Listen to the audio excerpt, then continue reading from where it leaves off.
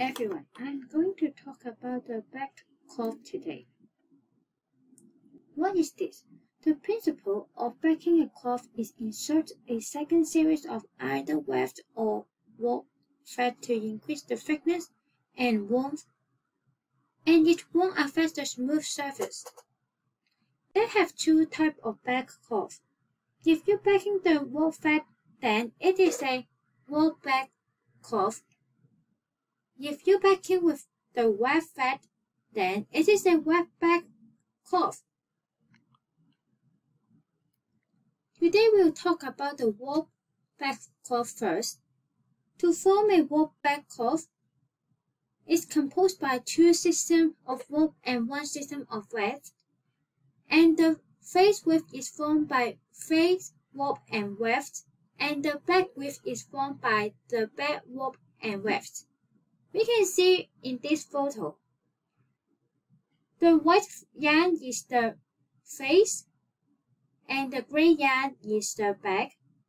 And for the cross section, the circle is the weft yarn, while this two yarn is the warp yarn.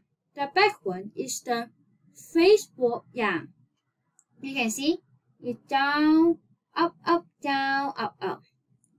And it is interlaced with the weft for the face. Here is the face of the fabric, and here is the back of the fabric. You can see the back warp yarn is interlacing with the weft to form the back. To form a warp back cloth, we have few steps. First, we need to select our face width and the back width. The face width should be using a warp face width, which more warp yarn on the face. For example, 3 1/2, 4 1/2, or 5 16. You can see this photo is 4 1/2 more warp yarn on the face, while the back width, we should be using a weft face width, that's more weft yarn on the face, such as 1 3/2, 5 16. You can see this 5 16 have more weft yarn on the face.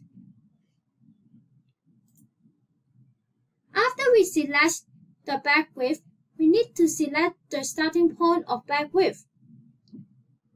We need to make sure that the warp fold of the back should be hidden by the fold on the face to have a better appearance. And we need to determine the arrangement of the face and back warp. We have few standard orders: 1 face to 1 back, 2 face to 1 back, 3 face to 1 back. And we need to combine the face width and the back width to form the back cloth width. For example, if you have 4 ends of your face width and 4 ends of your back width, then the new width we have 8 warp ends, and the pegs is same with them, 4. So we have a 8 times 4 plan. Now we will draw an example of warp back width. With the face width is 3 1/2, and the back width is 1 3/2. And I use cross to represent the face width, and the back bosses represent the back width. Then we need to select the starting point of back width. If we just combine them together, you may find the back warp is not in between the folds of face warp. It cannot hidden by the long folds. So we need to change the arrangement of this. First, we need to find out the middle point between two face warp.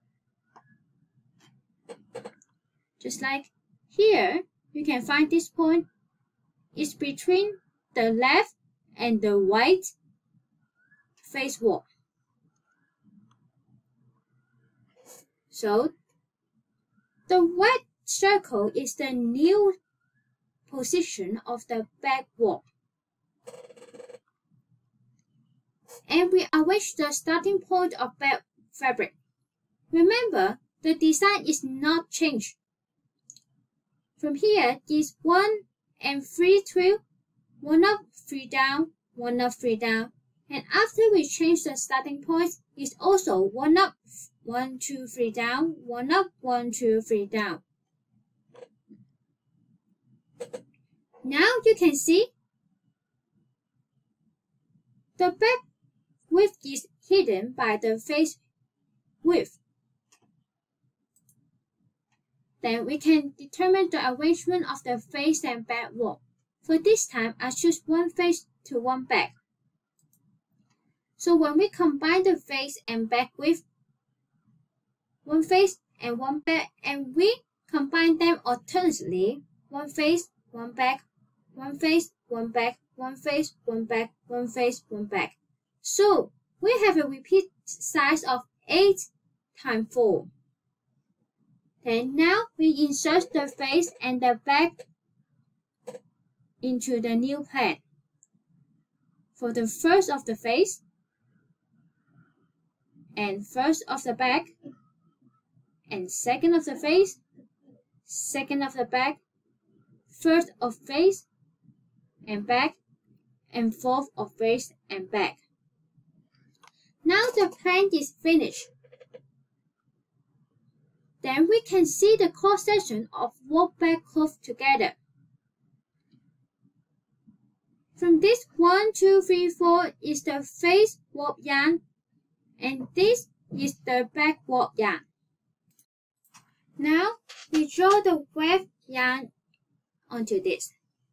For weft yarn is up, up, down, down, down, down, up. Okay. Then is up for the first warp face and first back, and down for the second face, but out of the second back, and down of the third face and back, and down for the fourth warp face, but up on the back. Okay, this is the weft yarn. You see?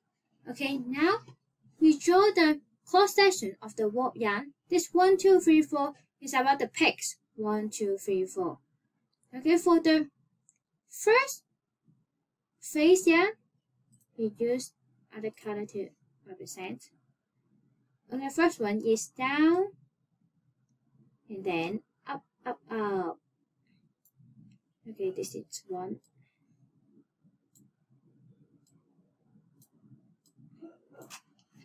Okay, then we use other color, use a blue color for the back. Okay, 2 down, 1 up. 2 down, 1 up, and then down. Okay, then is the back. Now you can see the cross section and the fabric after we weaved. This is the end of this video. Thank you for watching.